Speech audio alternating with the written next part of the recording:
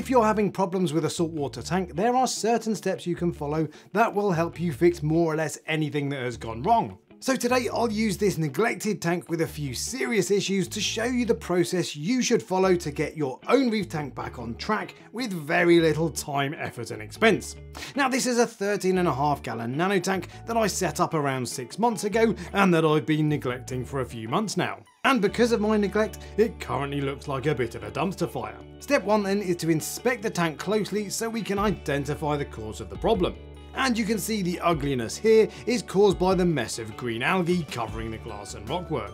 Now if you can't identify the pest yourself, the best thing to do is take a really good quality photo and post it on a reliable Facebook group and ask for an ID. Here though, there are two pests that look very similar to this: dinoflagellates, aka dinos, and cyanobacteria, aka purple slime algae. Now dinos typically look like stringy brown algae and they produce air bubbles that get wrapped up in snotty bundles, just like this. Whereas cyanobacteria looks more like a mat of algae and is usually a deep purple colour. Now here, because of the bubbles and the colour of the goop, it is possible that this is indeed dinos. But because there's only 1 or 2 bubbles, not dozens, and because the growth pattern is very much mat-like, my money is on this being cyanobacteria. While cyano is usually purple, it can be green instead, and in any event you can see tinges of purple colouring on the glass. With the visual inspection complete, I can now scrape the glass clean so I can more easily see what's going on in the tank. Doing this of course releases a whole mess of crap into the water column, so it's important to remove that if possible, and I have a small piece of filter floss in the filter section, so as long as all the pumps are turned on, most of this mess will end up getting removed. Now to confirm my suspicions that this is in fact cyano, we need to move on to phase 2, which is a full suite of tests, the first of which is the most important: salinity. Incorrect salinity is almost certainly the most common cause of problems in a saltwater tank. So even though my problem is likely related to nutrients, I had a quick peek to make sure my salinity was within range. My test came back at 1.024 when it would ideally be 1.025 or 1.026, but 1.024 is a totally acceptable level, so we move on. And next I tested the triumvirate of nitrate, phosphate and alkalinity. Now alkalinity is really bonus territory for this problem, but if this was a problem with corals, I would definitely test alkalinity alongside calcium and magnesium.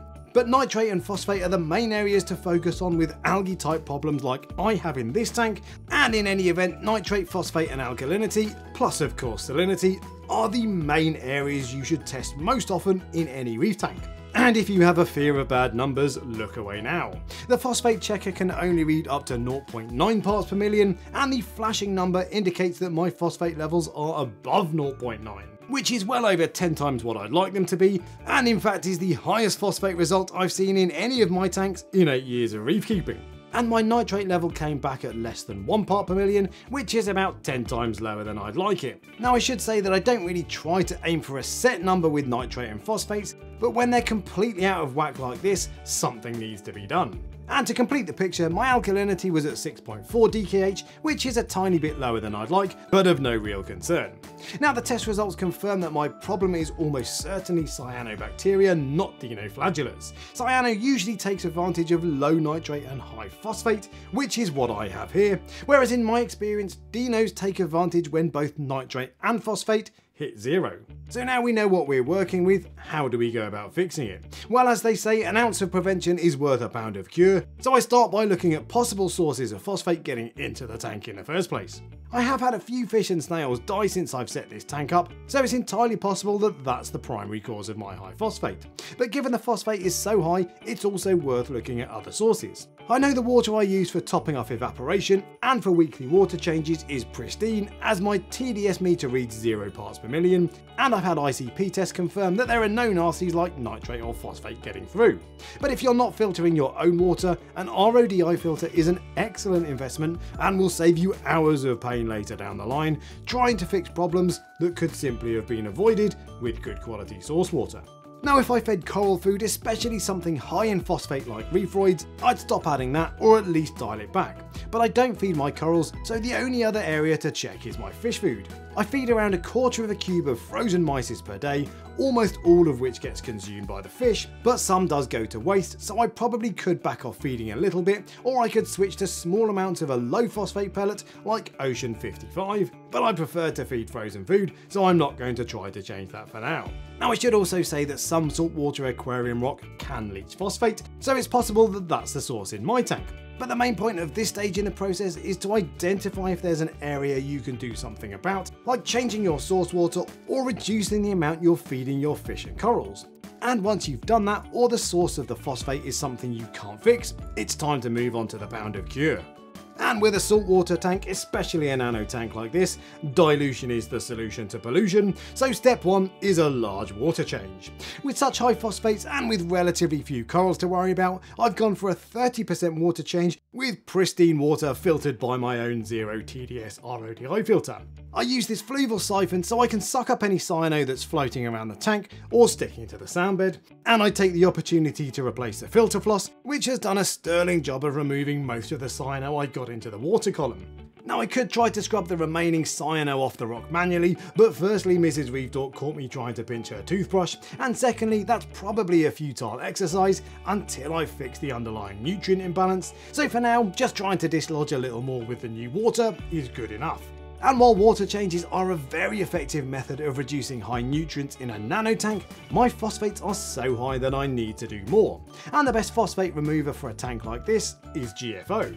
My personal preference is NIOS Fuzzy-X. Now this stuff is much more effective if it tumbles gently in a reactor, but I have no sump on this tank and GFO will still do a job if it's just sat in a media bag, so I plonk a small amount of the stuff in the bag and dangle it beneath the filter sponge. And I also decided to top up my cleanup crew.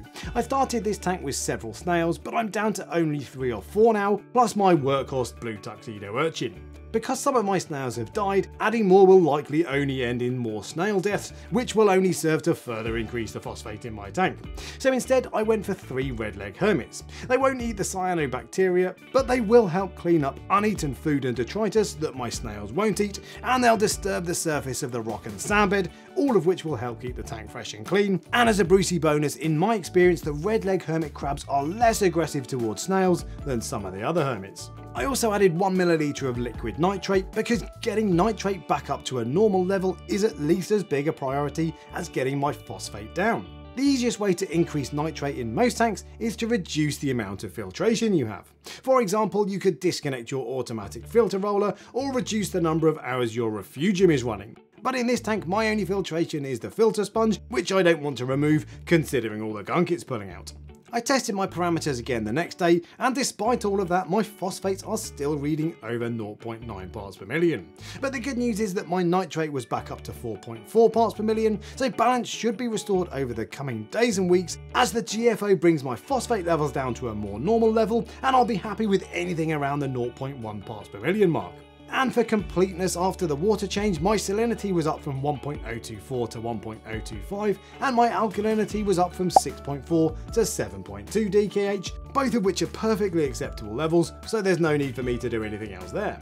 Now the problem I had with this tank was never going to be fixed in a day, but these before and after shots show just how much difference a small amount of maintenance has made. I spent less than an hour doing all of this, and while the issue isn't resolved, the tank is now back on the right path. It would be understandable to hit the panic button after getting test results like mine, but that really isn't necessary and will only further upset the balance of your aquarium. I can tell you that this problem will have taken months to manifest, and corals will tolerate imperfect water conditions much better than they'll tolerate a swift change, so taking more drastic measures than I've done would do more harm than good.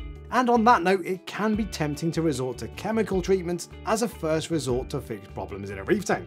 But it is far better to focus on getting your water chemistry right and committing to a bit of regular maintenance first. On this tank, over the next few weeks, I'll test nitrate and phosphate twice a week, and I'll keep going with 30% weekly water changes until this is fixed, at which point I'll switch back to 10% per week. And if you're not doing regular water changes, your tank will be at a higher risk of experiencing problems in the first place. The only other step I'll be taking is to add a more powerful power head because cyanobacteria really doesn't like strong flow, and I don't have particularly strong flow in this tank. But new equipment is rarely the answer to a problem in a reef tank, and the key takeaway here is that water quality is king and maintenance is queen.